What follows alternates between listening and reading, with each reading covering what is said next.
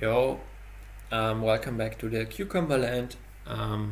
Also in German, Lasergurkenland. I don't know if the English title is actually not used, but Lasergurkenland translates to Lasercucumberland, something like that. And it's currently located under the IP 88.2 14.56.94, and it moved from this IP, and I still own this IP, but I don't think I will use that IP for this Minecraft server again. So this is the new IP, and the domain is always pointing towards the correct IP as long as I am paying for this domain. I cannot guarantee that I will pay for sillyhoon.com my entire lifetime. I can guarantee though that I will pay for a Minecraft server for a long time. If it's the case that I am not interested in paying for this domain anymore, it's likely that the server is still up. So just research the name Lasergurkenland, which is also unlikely to change, and search if there's an IP update or something like that. Just for the rare case, because I'm talking long-term plans here. Alright, so let's connect to sillyhoon.com. Yeah, so if you're interested in playing on a vanilla Minecraft server without any rules and actually without any administration, as long as there's no need for administration. And I would say there's no need for administration as long as this server is playable. And by playable, I mean a acceptable TPS and the ability to spawn, right? I mean, we're currently building this wall to trap new players, but I mean, in the beginning, the player Lide built a trap at the spawn, which made it impossible to spawn because you were spawning inside lava. And yeah, every new account would just die in lava, and that would like completely defeat the purpose of me paying for the server or like keeping the server up at all if there's no chance of actually playing on the server, right? So in this case I had to hop on and give a account administrator rights to change the game rule to increase the spawn radius, right? So I'm doing things like those when I notice them. I will probably not be actively playing and monitoring the server, or like having some support contact, whatever, that you can reach out when something goes wrong. But I try to, like, especially in the beginning, check how everything works, and yeah, try to guarantee some playable experiences. And also, if players build lag machines, it is likely that I'd have to do something. I do not know what I am going to do. I would have to decide when it happens, right? But I don't feel like running around and like teleporting to players and destroying lag machines with the creative mode or whatever. This is certainly not my plan, and this will be like a last hope thing. Yeah, so but in general, if everything works fine and the server runs and it is playable, there will be no account in-game that has access to administrative powers. So you can hijack my Minecraft session of any of my accounts. You can yeah, even get a hold of my Minecraft passwords, but you won't be able to get in administrative powers on the server. So that's something that I can guarantee, that the server stays anarchy and unmoderated. Yeah, so this is that about the concept of the server. It's a server without rules. It's a server with as little administration as possible. I would call it that, right? To be like 100% transparent here, and it's just real. It's unrealistic to have a 100% unmoderated server, right? Because if one steps in and floods the spawn with lava, and I forgot to fix that in the beginning, then I would have to step in as an administrator and increase the spawn radius, for example. So it's just unrealistic to never do anything. But yeah, I'm not here like doing anything unnecessary. Yeah, and you won't be banned for like using rude words in the chat or something. Or like cheating. I mean, there are like no actual rules. But yeah, I just like hope you keep the server alive, because otherwise it's gonna be problematic, not gonna lie. If the server is not playable anymore, we have a problem. Even though I cannot talk about it being a rule break because there are no rules. But let's not make it too complicated, right? We have like almost, I don't know, I would say like actively playing maximum 4 or 5 players, and it's all kind of chill here, and it will probably stay in that chill way. So if you're interested in playing long-term Minecraft in a chill environment without rules, where you can be sure your world is not lost and the server will stay up and you can play with your friends here, then the server is definitely something for you. There are no anti-cheat plugins currently installed. I'm not planning to install any anti-cheat plugins, but I cannot guarantee that the server will stay unchanged for like ever.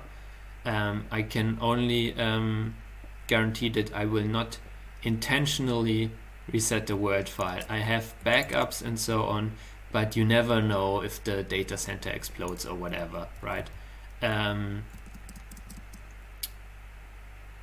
But yeah, so that's about the server. And yeah, if that's interesting for you, make sure to check it out and play on zidihun.com currently. And we're going to watch a video from the Defcon now. So I'm going to play back a video in the background, and we'll keep building this wall. So it's kind of boring, I'd say, in my opinion. So I suggest that you close the video now and play on the server. If you have any questions about how the servers run, how it will stay online, or like about any questions about the server, I mean, I took some time to explain it all. But yeah, feel free to ask it in the comments. And yeah, I will just play back the video now, and I hope to see you in game. So we are watching a video from the Defcon conference channel. It's from 2015, and it has 15,000 views. It has the title Defcon 23 Michael Schrenk, I don't know, with the talk title Applied Intelligence Using Information That's Not There. I want to tell you a story today about intelligence. Link to the video is, as always, in the description. And when you talk about intelligence, unless there's been a well-known leak in the press or something, there aren't a whole lot of examples to talk about. And we'll certainly talk about those. What I was really wanting to do today is talk about some actual projects. And most of the time, like my intelligence clients, they don't want me to talk about what I'm doing for them for obvious reasons. Sometimes I get lucky, like 2 years ago, and I had a client where we did a project maybe like 6, 7 years prior. I was able to talk about that, but normally that's not the case. So a couple of years ago, I decided that I wanted to become my own intelligence client, okay? So what I ended up doing is I went into business with my girlfriend, and we have a online retail business, and it's doing pretty well. We're in our second year, and it's growing. And I like to think the reason that it's growing is not because we work hard, but we do work hard. I like to think it's because we have got these little hacker brains, and we just have better intelligence than everybody else. Or we create better intelligence, I should say. So I'm going to show you some absolute concrete examples of how we create and apply intelligence in our own business, in addition to the other examples I'm going to show. So I'm going to show you how we do intelligence campaigns, not only on our competitors, but also on the sales channels that we use. And I'll describe why that's important in a bit here. The other thing that's important for retail businesses is you want to know exactly what kind of inventory to buy before you buy it.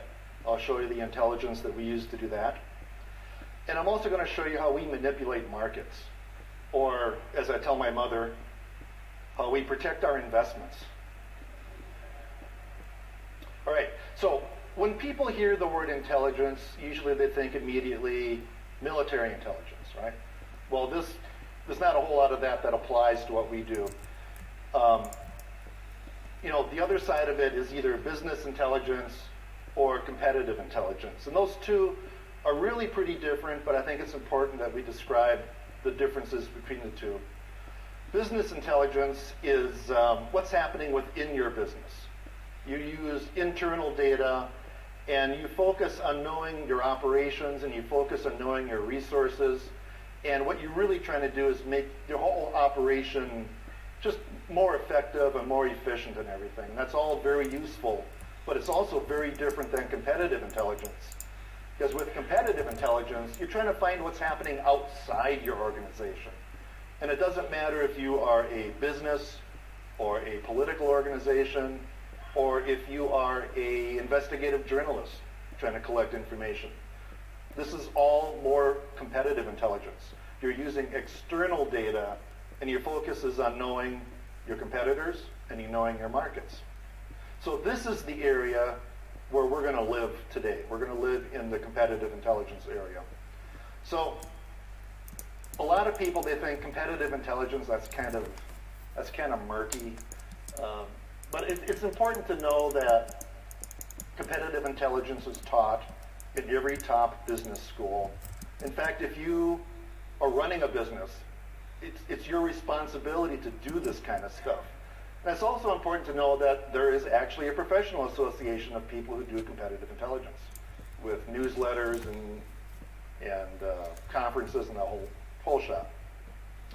So I want to talk about the title a little bit, Applied Intelligence. So when I'm talking about applied intelligence, I'm talking about intelligence that's actionable, all right? Something that's going to change the way you're doing things. The problem is that most of the intelligence that's collected for the organizations that do collect it, it's not actionable. It won't actually change what they're doing. And the other problem is most organizations tend to over-collect intelligence when they do collect it. So when you do that, it comes at a higher cost, and you've got more exposure.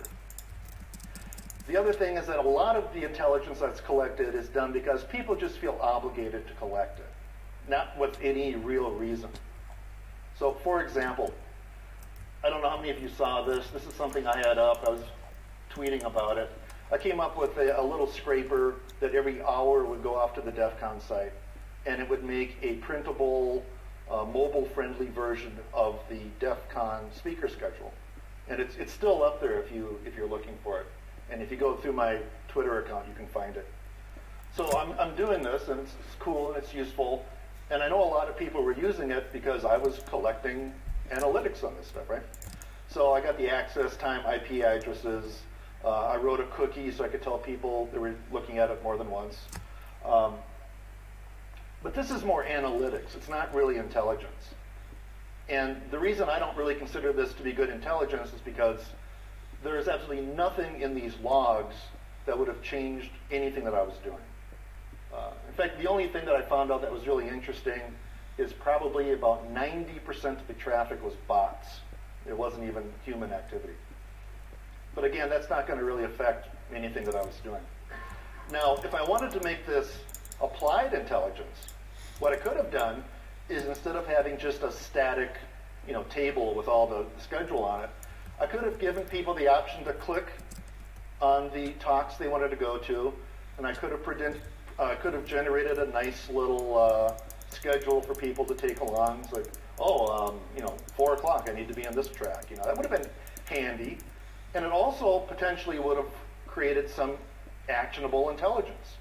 Because if I had this information, and if I had it in aggregate, I could make some projections as to which talks are going to be really popular, which ones are we going to run out of seating, and it could have been useful for people doing speaker ops. I didn't do any of this kind of stuff, but I see the potential use that could have changed the way things were done. Okay, the second part of the title, information that's not there or isn't there, that is a direct reference to metadata. Now, for most of us, we had no idea what metadata was until the Edward Snowden disclosures came across. And then suddenly, we heard the word surveillance. We all know what that is. And we knew that things that we were doing online, on our phones, even at the library, were now subject to surveillance. And there was something called metadata that was involved in this. And the people in the United States, we were pretty much confused. But fortunately, we have public officials that can help us in this area.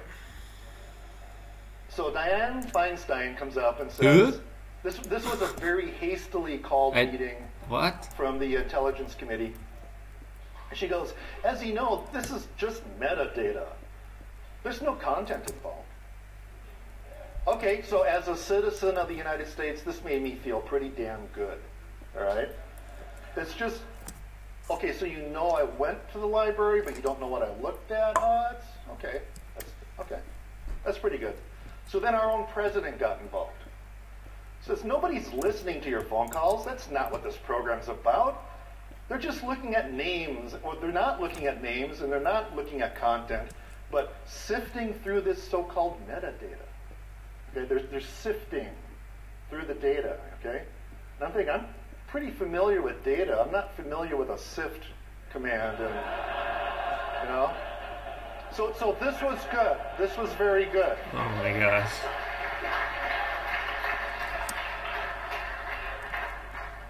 This was very good because now I know more about metadata. You can sift it, okay? So I'm starting to feel pretty good about metadata. But I really got confused then when Michael Hayden, who's the former NSA boss, chimed in. And he said, oh, we kill people based on metadata.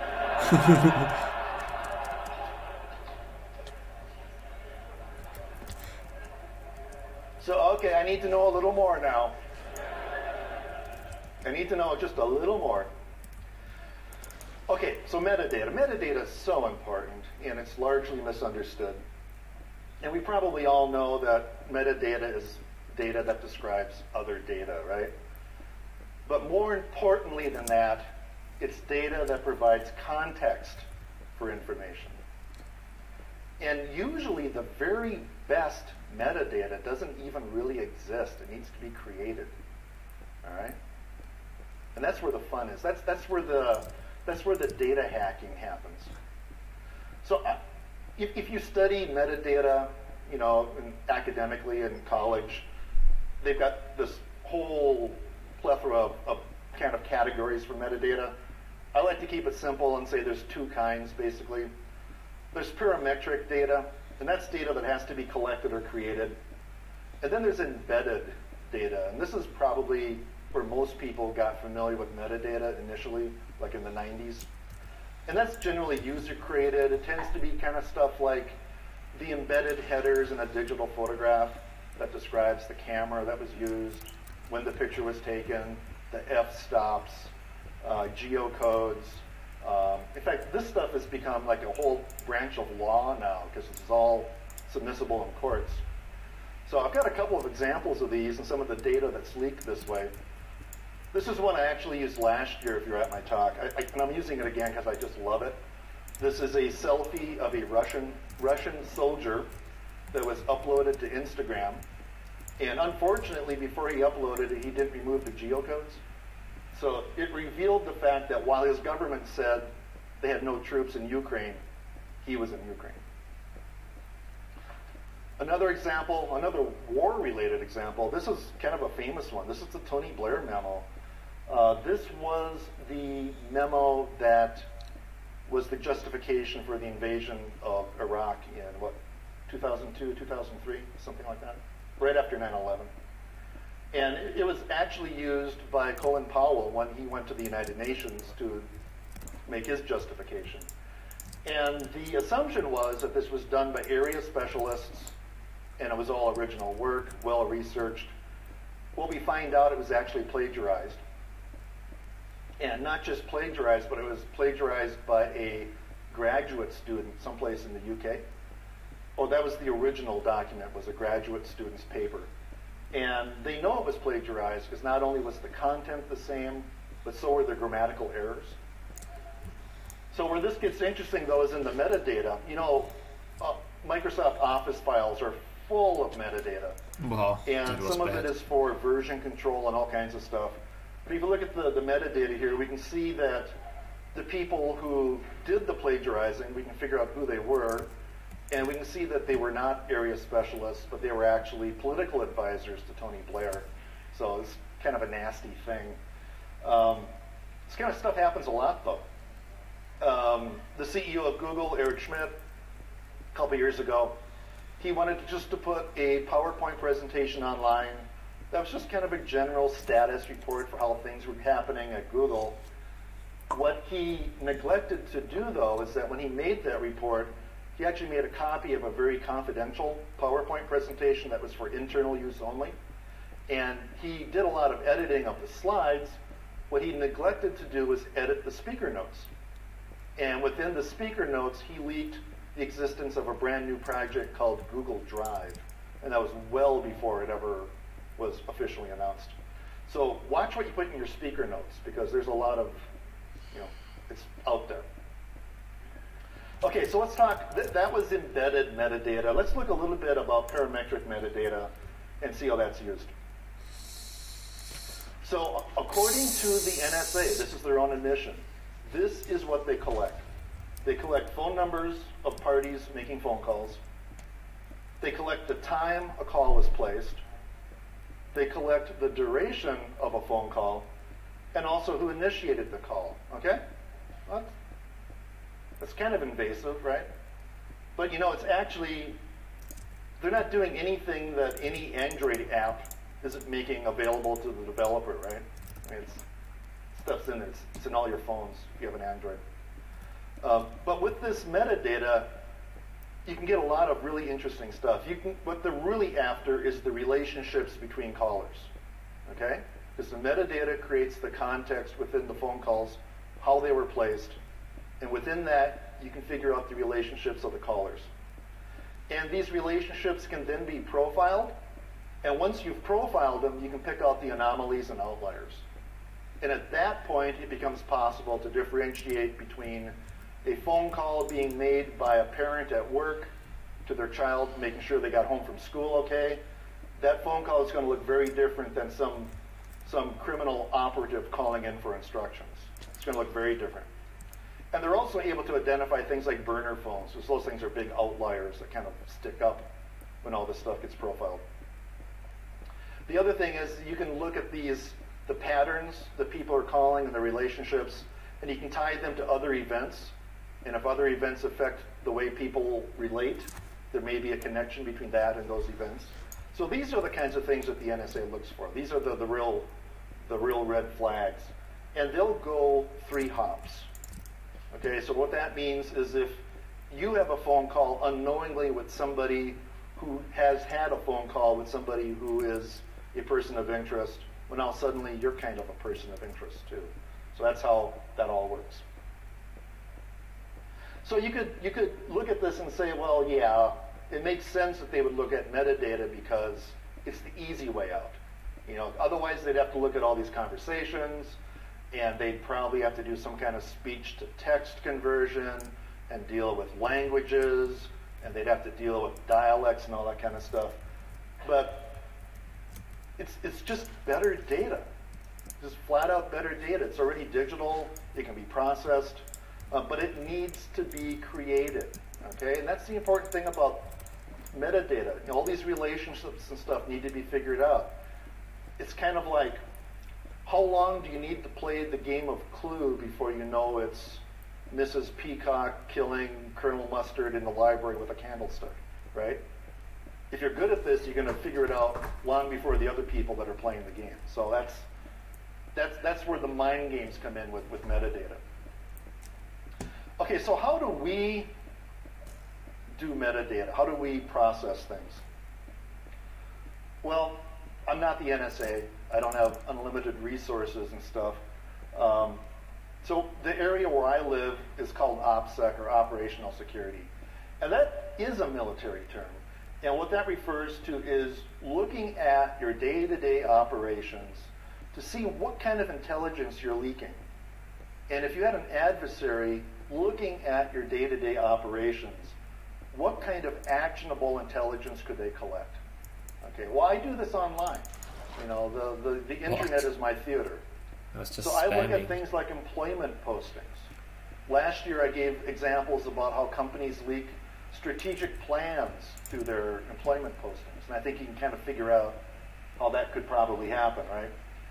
If you think individuals leak information about themselves in social media, wait till you get a whole organization together leaking information on social media. It's a lot of information gets leaked this way. The way orders are fulfilled. So if you go online, place an order on a website, and if you watch the process, you see what kind of emails you get back, you look at order numbers, all this kind of stuff, you can learn a lot about the way a company fulfills items, where things are shipped from, all that kind of stuff. If they have a store, and if they maintain a store, you can learn all kinds of stuff about pricing strategies, the products they choose to stock, the products that they choose not to stock. Very rich source of intelligence. If you sell something to a company online, the way they buy things can be very revealing. In fact, you can tell a lot about an organization's financial health just by looking at the check numbers. You know, just little things like that. And then there's the whole regulatory area, and this is largely things that are done for transparency, you know, financial filings, things that get filed with the courts, variants, licenses, all that kind of stuff. Together, this is where I get competitive intelligence from. This is where I live. And for my counterintelligence clients, this is what we protect, okay? So the first area I'm going to talk about as far as things that we really have been able to capitalize on is sequential numbers. And the privacy leak, the data leaks that happen with sequential numbers, it's really staggering. Sequential numbers are used everywhere. I mean, absolutely everywhere. They're on your vehicle identification number, social security numbers, ticket numbers, order numbers. I mean, they are literally everywhere. And you know, from a data standpoint, you need unique identifiers to represent things like orders, people, all that kind of stuff. But you don't need sequential numbers. And typically, the only reason these numbers become sequential is because it's sloppy programming. You know, somebody programs an online app, and instead of providing a unique order number, they basically reveal the index for that order in some table someplace, right? So they end up being sequential. Well, unless you've got chargebacks and weird things going on, but you can pretty much count on these things being sequential. So I'm going to show you a little story, or I'm going to tell you a little story to show the power of sequential numbers and how the US government almost let an entire generation be susceptible to identity fraud. All right? So here's how it happened. Social security cards. They all have numbers on them. And the first three are an area number, The middle two are a group number. I really don't care too much about those. They basically kind of identify the regions you're from and that kind of thing, and where things were processed. But the last 4 digits are interesting because those were serial numbers. And from 1935 up until 1972, when they changed the law, they were truly sequential numbers. But it wasn't a big deal because, I don't know about you guys, but I grew up like in the 70s, and I was probably 14, 15 years old when I got my Social Security card. And if I had gone with a buddy, or if there had been somebody else applying for the number at the same time, we would have got sequential Social Security numbers. Not a big deal because there wouldn't be a whole lot to connect these two people together. So if you knew one number, you probably couldn't guess the other one because you wouldn't know who the other person was, right? Well, this all changed in 1972. These numbers became no longer sequential. And I don't know why they did that, but I know the way the government works. And I know it wasn't because they had a lot of foresight and were thinking about the Tax Reform Act of 1986. Because in 1986, the IRS said, if you are going to declare a dependent on your taxes, that dependent needs to have a Social Security number. And I think it was probably done more for tax reform to weed out fraudulent activity on taxes, because the year they did this, there were 7 million fewer dependents claimed on tax forms. But again, I believe it was an accident that in 72 they stopped doing the sequential numbers. It wasn't because of this. I can't believe it was. But if they hadn't changed the law in 72, this would have been the scenario. You've got 3 kids back in the late 80s. You need to declare them as dependents on your tax forms. You've got kids that are maybe ages 5, 3, and 1 or something. They don't have Social Security numbers, so what do? You go to the post office, you go to the Social Security Administration, and you file for Social Security cards for all of your children at once.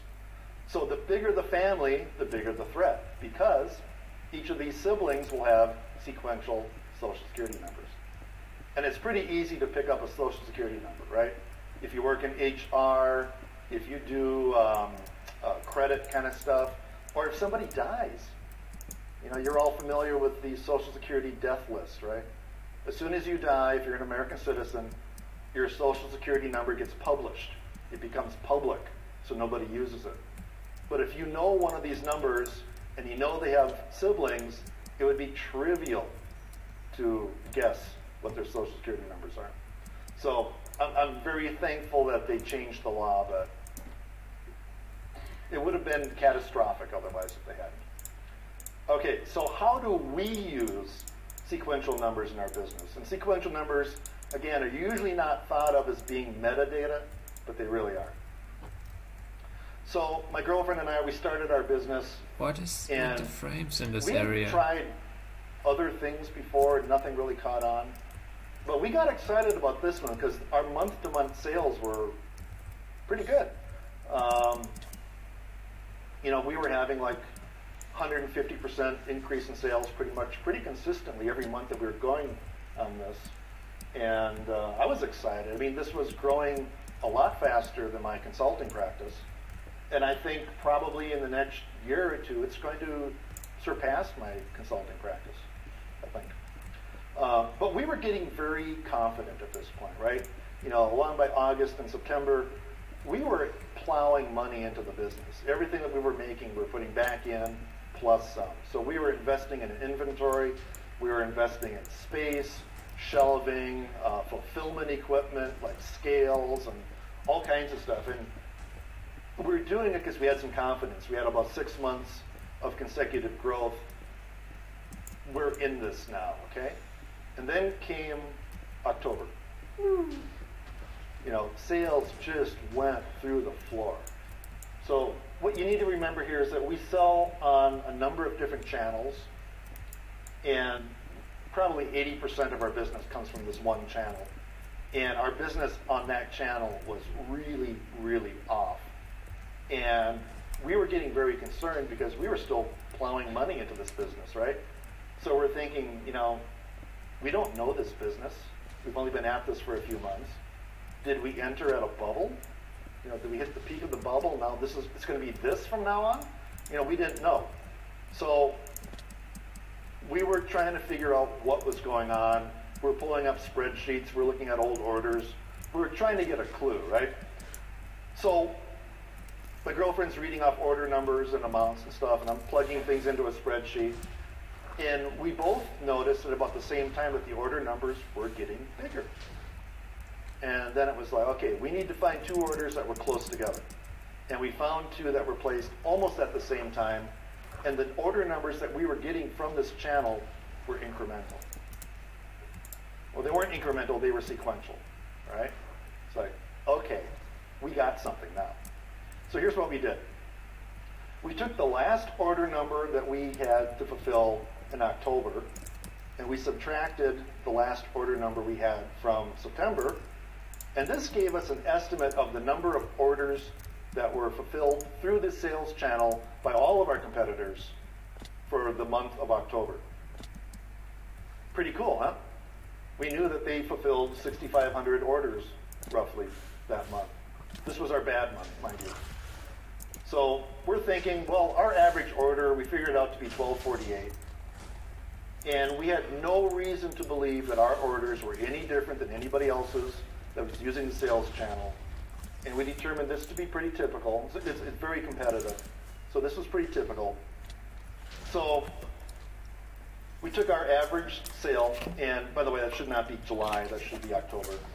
We multiplied it by the number of orders that we estimated for October, and we figured out that the gross sales on this channel in the month of October, our bad month, was just over $81,000. All right, that's pretty cool. So now let's look at the other months.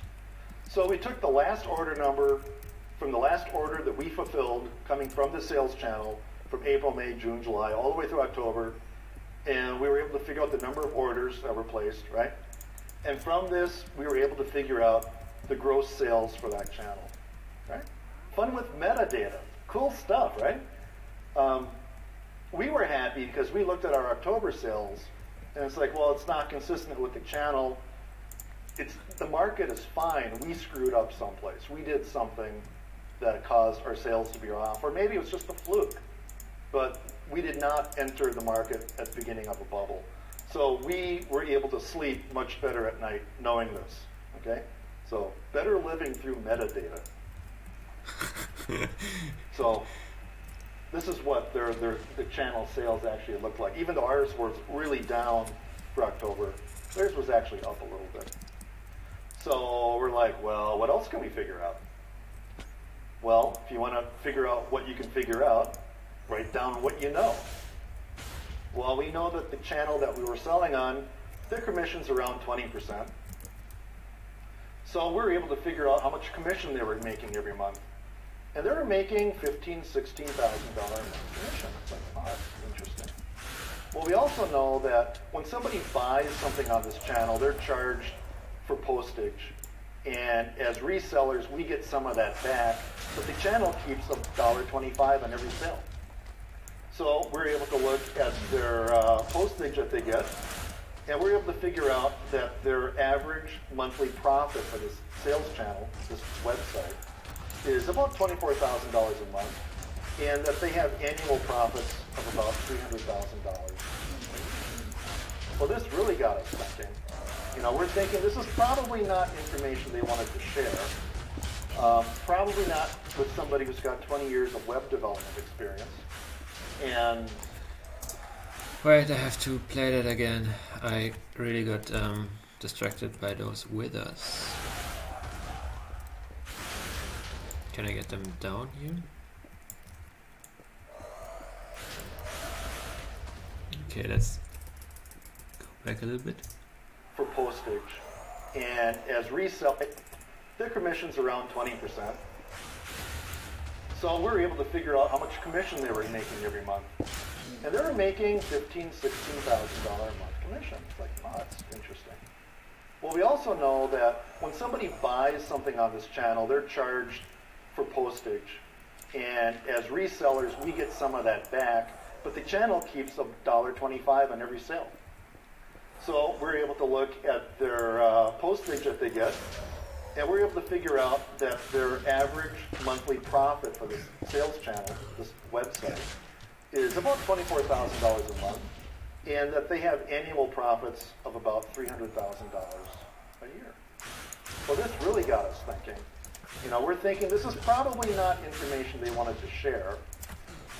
Probably not with somebody who's got 20 years of web development experience. And this channel, I mean, honestly, it's probably something, you know, their biggest task every month would be making PayPal payments to their, you know, doing commission checks off to people, basically. I can't imagine that it takes anybody more than a couple hours a month to run this, seriously. They don't advertise, they have no expenses, they carry no inventory. Their business model is clearly better than ours. So, for now. But again, all because of metadata and sequential numbers. So, I'm going to look a little bit at how we buy inventory. One of the things that I've learned in retail is that there's a market price for everything. And if you're lucky, you will get the market price. If it's inventory as it gets older, you tend to kind of lower the price over time. So you really want to get that market price, but you're not going to make it in retail by trying to charge for more than market. You know, that's a good way to not sell stuff. So the way you make money in retail is not by selling stuff. You make money when you buy stuff, all right? Because if something has a market value, you know you can probably sell it for that. But if you can buy it for well below market, that's where you make your money. So procurement is really important for us. And there's a number of websites where we buy stuff too. And we sell on multiple websites, but there's one channel that's got like 80% of our business.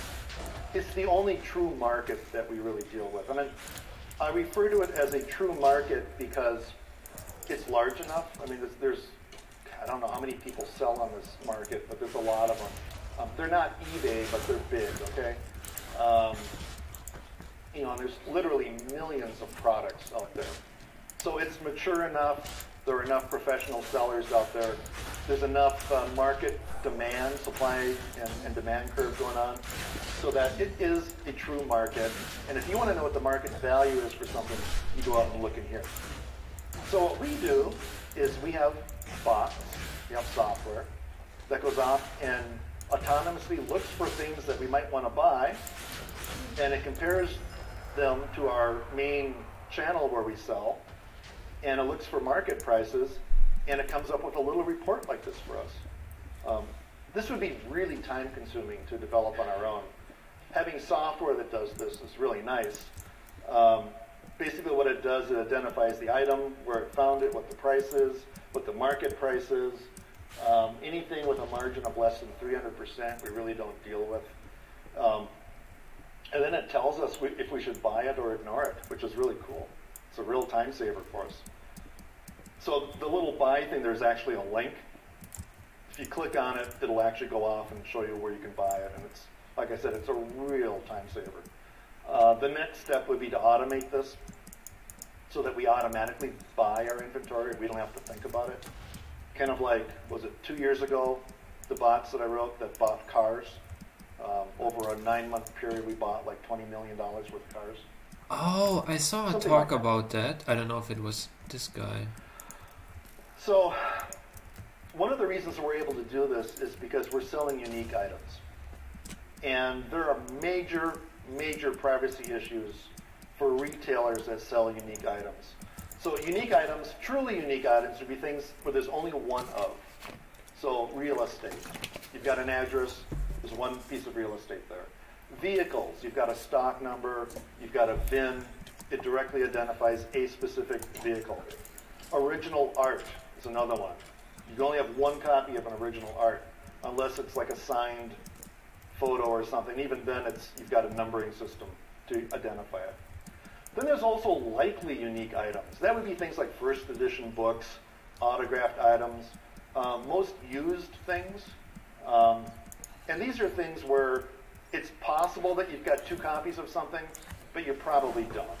You know, it's rare enough where they only probably have 1 copy of a first edition of Catcher in the Rye, for example, because it's rare enough.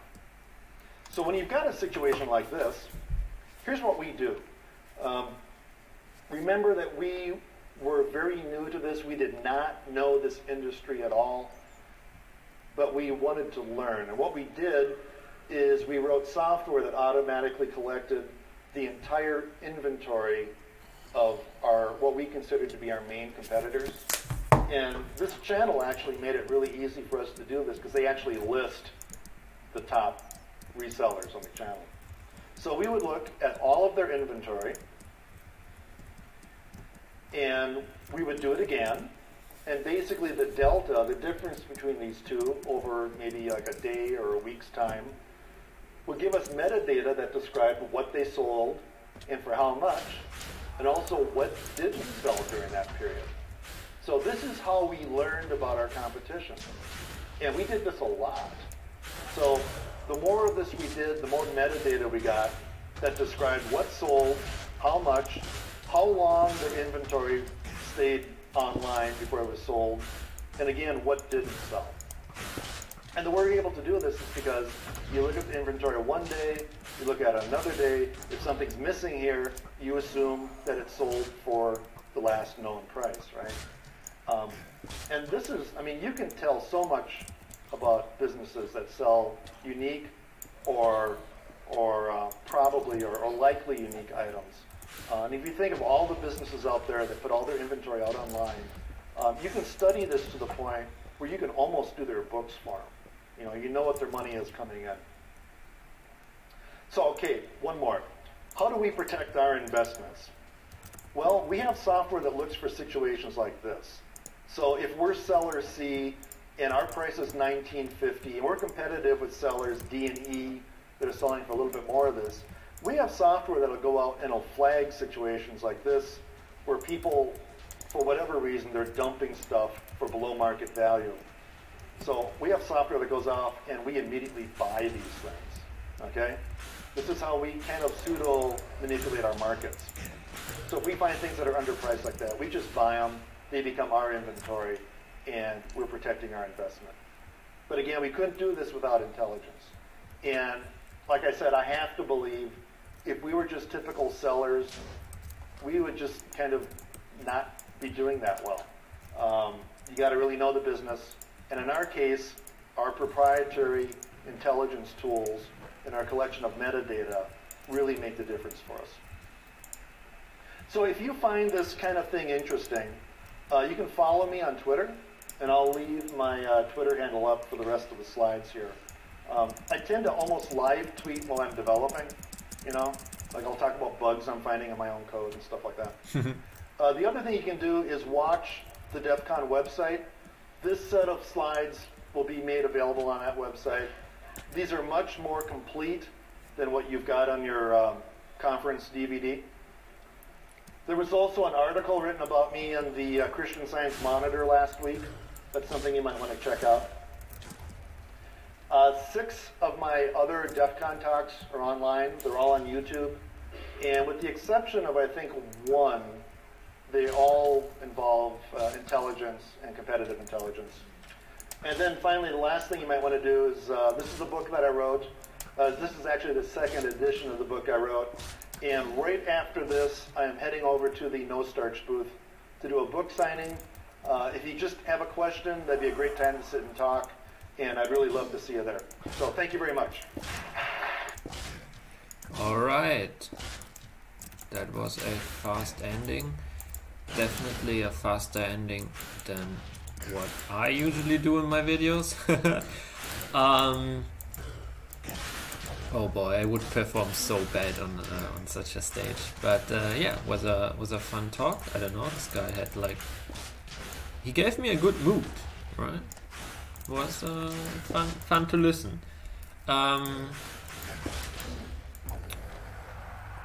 Right, and we slowly decrease the amount of withers. They're actually coming in quite handy here on digging the wall fundamentals, or however you want to call that.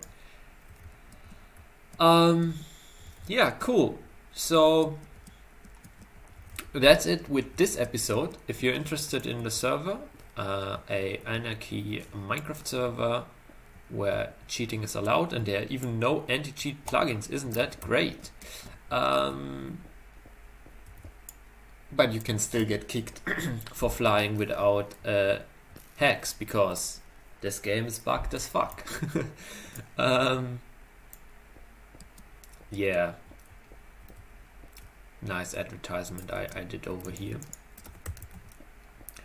Yeah, I guess that's it. So if you actually watched until here, which is kinda unlikely that anyone will ever listen to this, any human will ever listen to this, then yeah, come check out the server. It's located under zillyhoon.com currently. If you actually have listened to the talk I was playing back in bad sound quality in the background and you found it interesting, then make sure to check out the description where I linked the original video that I played back, and there you can leave a like if you actually like that, and yeah, support the speaker or the Defcon conference channel, and also check out Michael Schrenk, or however you pronounce his names, and check out his Twitter and so on. Yeah, because this is purely a advertisement video for the server, but I can also recommend these speakers I'm playing back in the background, and it's just fair to give them a little bit of advertisement. Cool. So that's it from my side. See you in the next episode of this advertisement series.